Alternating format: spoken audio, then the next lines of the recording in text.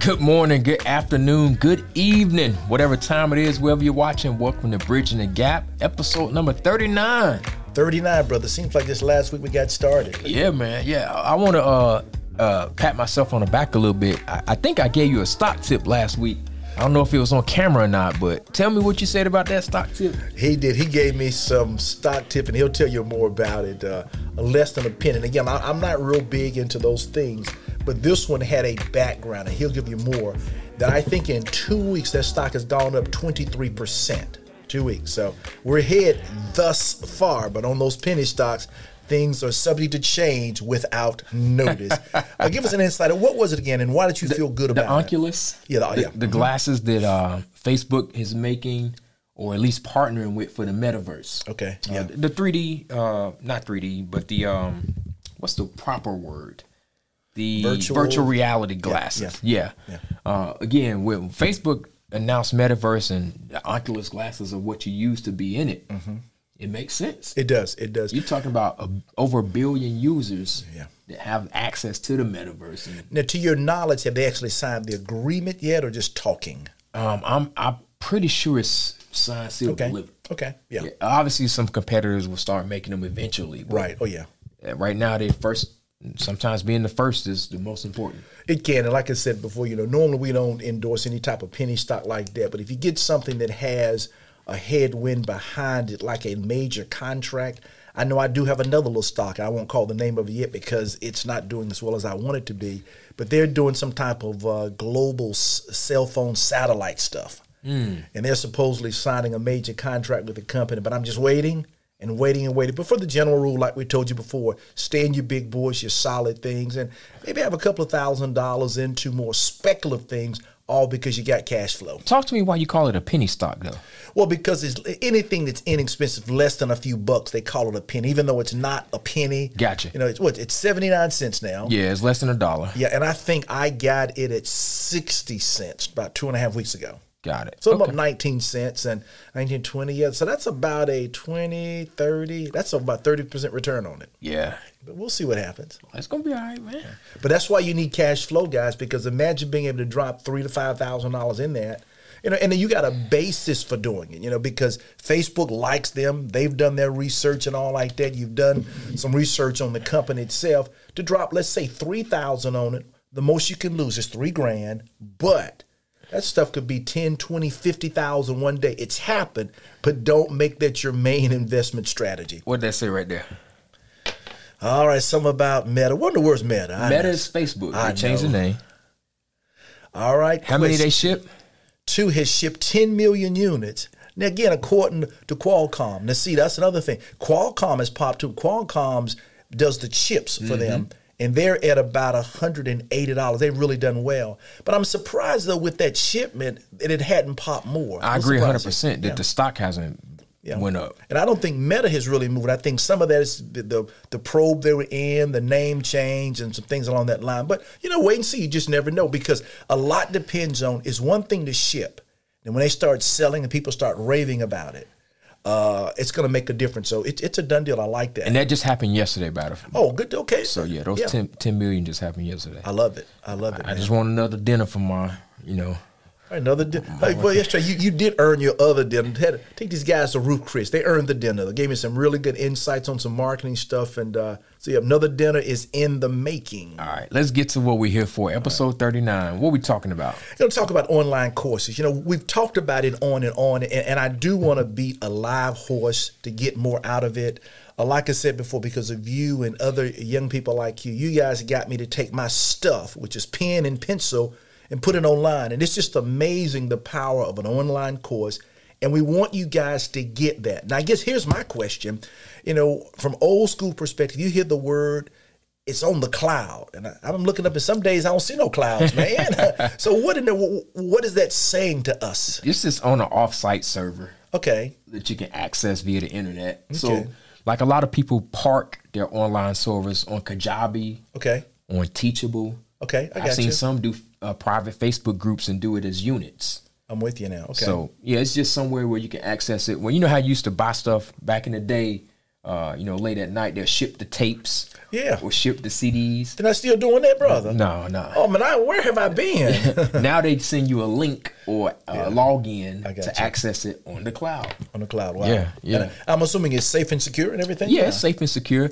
And again, it's able to, the biggest thing about it, most of the time, unless it's time released, you can access it at your own pace. I got you. So, you don't have to watch.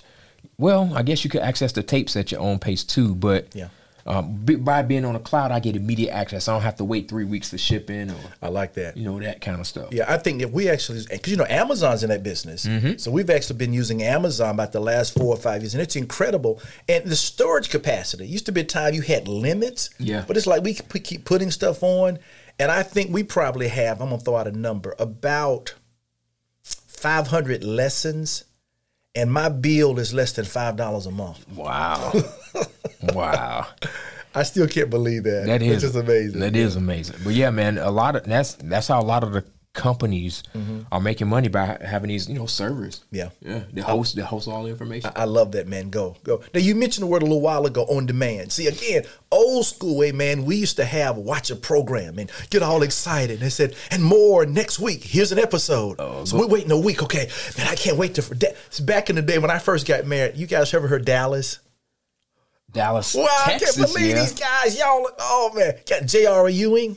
No. Oh, my God. See, back in the 80s, guys, Dallas was the hot program. It came on Friday nights at 10 o'clock.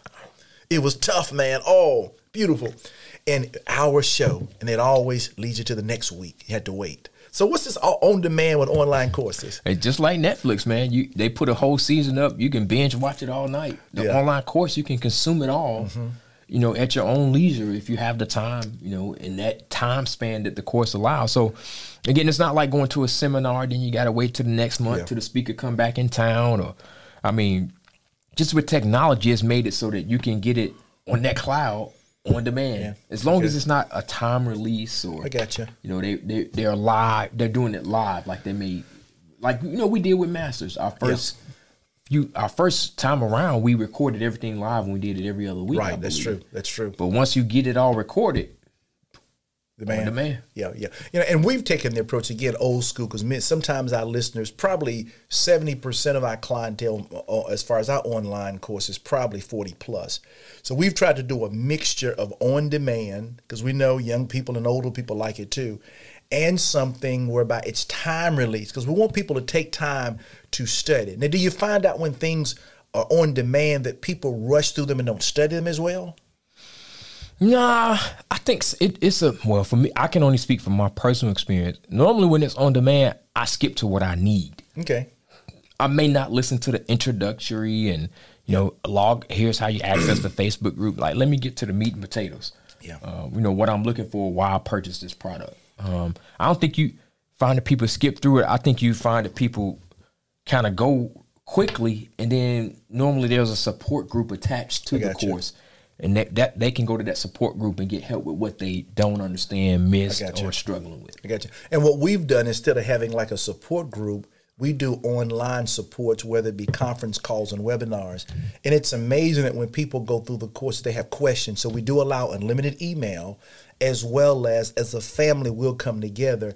And if people have already done the courses, it really makes answering the questions a lot easier. And you can tell when people have done the course, because the amount of questions and the content of their questions changes. Yeah, they do. And, you often talk about MVP, which is later on here. But when I think about that, you really have to know your audience. You really do, because if I'm targeting my millennials, I'm probably going to have 99% on demand. I mean, that's just it. Yeah. But if I'm targeting boomers, for the most part, I may do a 50-50 split. Now, again, what in the world is an MVP, and collaborate a little bit on that? Yeah, your most valuable prospect. I like to sum it up, and how I learned is, like, if you can take your ideal client, someone that is your perfect customer who you would love to do business with, and then find 100 of those people. I got you.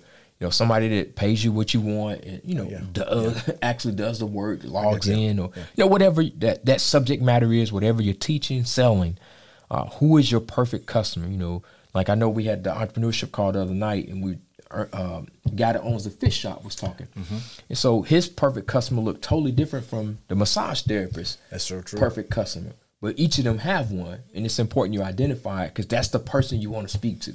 That's true. You don't want to speak to the person that, as a if you own a fish store that doesn't have a fish tank, never owned a pet, you know, don't know, had never been fishing. You don't want to waste the time on them. You want to talk to the people that are about fish. Yeah, and with him, see, he was doing more upscale things. Exactly. So in other words, if I bought a fish tank, I don't know about the name of it. I don't know how big it's going to grow, etc. I just want it to look pretty. So I may go to a regular store, but he is for those people who really want to do the deep dive into the history and the mating and reselling of fish and all that other stuff, which to me, I could care less. There's a market out there for it. I got you. I agree. So you got to identify who that person is, how they think, what they like, and then market towards those attributes. I'm with you. I'm with you. Now, how important is relationship marketing? You've used that term before. I mean, there's a lot of great information. There's a lot of real estate stuff out there. Yeah. So how does relationship marketing come into play if I'm going to succeed on my online courses? People buy from who they know, like, and trust. Okay. That's relationship. Yeah, and you think about it, man, in most any environment, industry, the people that show the most normally have the larger audience. Okay. Show the most. Talk to me. Show the most. Like the people that just like let you in on what they're doing. I got you. Yeah. So guys that are constantly doing stuff on Instagram, YouTube, Facebook, like their stories, they're constantly showing you what they're doing. Okay. You feel like you're a part of them almost. I got you. Yeah. And that's how that relationship starts, because you feel like you know the person, because I see him, I see his wife, I see his kids, I see the deals he's working on, I see he went to closing today, I see he did this, he did that. I mean, you feel like you know that person. I like that, you know. And, you know, old school way, things were done so private. Now, that's considered arrogance in my generation. You know, we thought that if you educate and empower people, which is needed, but in your generation, sure, I want to be empowered, I want to be educated, but I want to know you, the person. Yeah. And that's something people that you Xers and boomers guys, we got to get that. People, we got to open our lives up and let people see the good and the bad to know that we're real live human beings. Yeah. Reality TV changed the game. I don't even think it was social media per se more so than reality TV, because you started to get like inside of people's lives. That is so true. Good, the bad, and the ugly. And I mean, that's what draws the most eyeballs. I got you. Okay, now I know y'all remember this. Now, the first reality TV show I remember in my generation, it wasn't maybe about 20 years ago now, was Big Brother. No, they had reality TV before Big Brother. They did? Well, who was before Big Brother? Real World, MTV. Oh, well, see, that's another channel for me. But anyway, see how I'm learning something new? Learning something new. Yep. I got you. All right. Hey, I got two more points here I want to run by you because you're the online course dude. Now, you talk about receipts. And I mean, I'm talking about receipts for taxes, man. Here's my tax receipt. I bought dinner last night, man. Here's my receipt to Roof Chris for $400. 3 people, $400. These guys can eat, but it was good. You ordered all them appetizers, man. I know. Tell them who ate them, though. We all did. Who was licking the plate? Somebody took their 4.5-star restaurant. Somebody's finger went in the bowl and went. I ain't gonna call nobody's name. It wasn't me. I ain't gonna call nobody's name because he's behind the camera, I think. Behind the camera. What receipts and why? Man, I mean, people talk a lot about what they do, but if you're showing them what you do, again, in real estate, you know, showing HUD statements is showing receipts, showing that you're actually closing deals and you're getting paid, you know. I got you. A lot of people, that's where it can get to the arrogance and the flashiness. Like if I'm, you know, showing all my jewelry, cars, houses, things like that. But if I'm sticking to like the meat and potatoes of what I do, if I'm in real estate and I'm showing you, hey, I bought this house, hey, I closed this house, I'm flipping this house, I'm showing you the progress of the house. I got you. That can be the receipt more so than you flashing money or, you know, going on vacation or, you know, the results of it. If I show you, hey, this is the result of, hey, I just sold this house, here's the HUD statement. I'm at the closing table, here's my attorney, you know. People do that all the time, but you also get the flashy side of it where, you know, we own a yacht in Miami, whatever, you know. Which is probably rented at least. Anyway. Oh, definitely rented. Yeah, but you make a good point because, again. And receipts are important. So, like Danielle Leslie, she taught me, I joined her course. I won't say she taught me one-on-one how to start a course in 90 days or less. Her receipts are all her customers who started a course and made money. I like that. And she has thousands of people that she's helped do all kind of courses online, and those are her receipts, the results of her work. Hey, she says she can get you to start a course in 90 days or less. Here's the example time and time again. I got you. Never once did she look at my new Manhattan apartment or whatever. She's, hey, look at this person. They started a course and made $40,000 in 90 days. They started a course and made this. $30,000 in 2 weeks. I just got an email from her last night. Somebody did that. I got you. It's real, guys. That's a receipt. I love it. Yeah. I love it. Hey, my final thought here. We talk about becoming an expert. How, with all the voices out there, with all the flash out there, with all the people out there, how in the world do you show them that I am the man, I am the expert, I am the one? The receipts are part of it, but like Nike said, just doing the work. Okay. If you're the expert, the fruit should show for it. Yeah. If you're out there doing the deals or starting the courses or helping people save money, helping people in the stock market, the receipts should show for it. That's how you show you're the expert. A lot of people can read and teach and talk, but the expert is actually doing it. Yeah. It's different, if you go to a basketball camp and, Isaiah is leading the camp. If I go to CP3 camp and he there, it's going to hit a little different. I got you. You're right. I got you. That's the bottom line, showing what you do. That's how you make yourself the expert. And I think the other thing, too, stands in my mind is showing those receipts, but also taking the seemingly complex subject matter and simplifying it. Where a person says, I can do that. Yeah. And when a person believes they can do it because they've seen you do it, and you've made it step 1, step 2, step 3, I think that's another key thing in being that expert. I agree, because you can make any transaction, anything complicated. It's true. But if you can dumb it down or simplify it enough where, a third grader can understand it, that's how you know you got something. I got you. Good deal. Yeah. Well, guys, I'm all finished for today, man, and getting ready for podcast number 40, man, next week. Number 40. You ready? I'm ready, brother. Thanksgiving. That's my Thanksgiving special edition. So let you and the family enjoy it together. Excellent, man. That wraps up episode 39. I'm your host, Councilor Glenn. Hey, William V. Thompson.